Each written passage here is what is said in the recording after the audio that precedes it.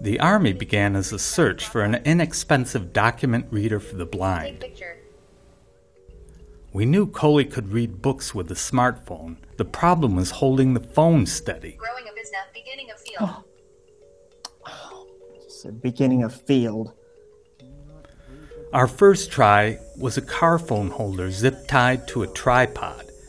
We called it the Translator Gator because it looked like the Loch Ness Monster. The state sent us a document reader. It's not very portable, and it costs $1,500. A $100 smartphone will do the same thing and make calls, play videos, surf the web, and a zillion other things.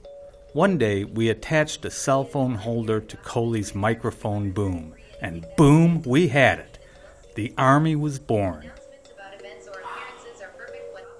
An assistive technology arm that makes any tech easier to use.